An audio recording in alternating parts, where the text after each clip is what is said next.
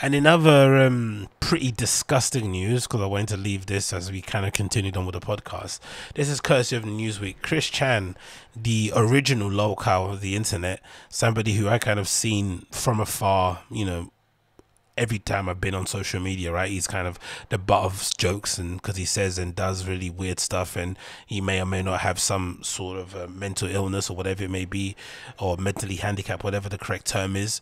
But whatever the fact, he is one of the original lolcows and somebody you always see kind of pop up on your timeline, but you don't really think too much about. Well, everyone's speaking about him the other day, and I saw it, and I kind of had to Google, or I had to kind of search his name on Twitter, and then I found the clip, and I was just like, oh my god, barfing in my mouth. It says Chris Chan arrested for incest in Virginia, and you're saying, what? Yes, very true.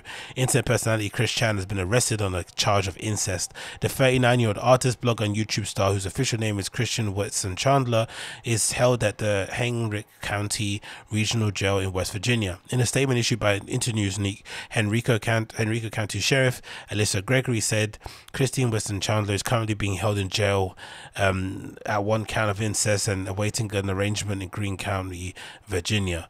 Sheriff Gregory was unable to provide any further comment relating to the arrest, other than she said the criminal charges are not for Henrico County but for Greene County, and Gregory said we are just housing until transport can be arranged.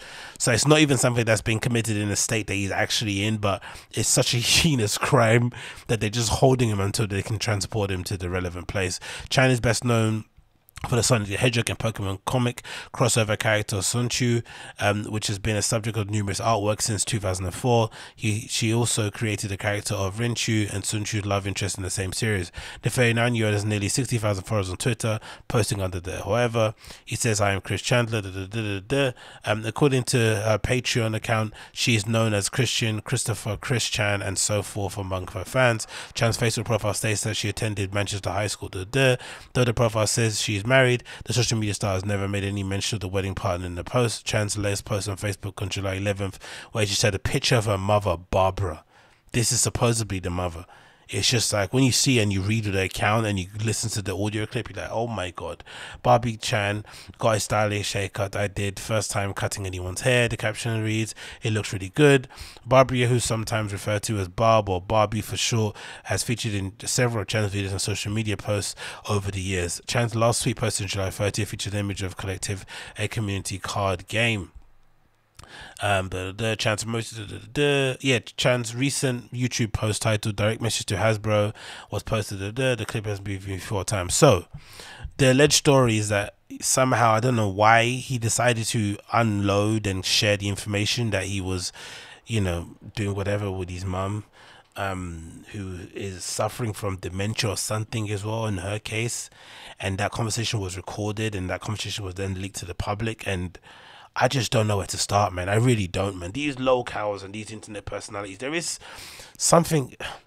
must be something in the fact that in order to be successful on the internet and to have some kind of following, whether it's for negative reasons or positive reasons, you have to be somewhat mentally ill. You have to have a screw loose. You have to be somebody that engages in some reprehensible, disgusting stuff. Like, it just has to be. There is no way that you can just be like a regular schmegular down the line kind of dude. And they do exist, don't get me wrong, but it seems like the majority of people are absolutely insane and they get up to all sorts of craziness behind closed doors. It just seems to be the way of the way it is for people like that live on the internet like that, like a Chris Chan. I read that story and I was just like, god damn. But again, because of the way we are in the world, it also didn't shock me as much as it should. Maybe because I'm on flipping usacrime.com all the time, looking at flipping CCTV footage of people getting shot in the streets of New York every single day, or weird crazy watch someone die subreddit type things. I don't know why, but it didn't shock me as much as it really should have, which then goes a lot to say about the desensitized nature that we're living in at the moment, where we just see so much messed up stuff on a daily basis that when you hear of some lolcow engaging in incest with their 8-year-old mother that might be suffering from dementia, you're just like meh, and you kind of keep it moving, which you really shouldn't, because it's pretty disgusting, beyond disgusting really. It's just like, I don't know, I really don't know, man.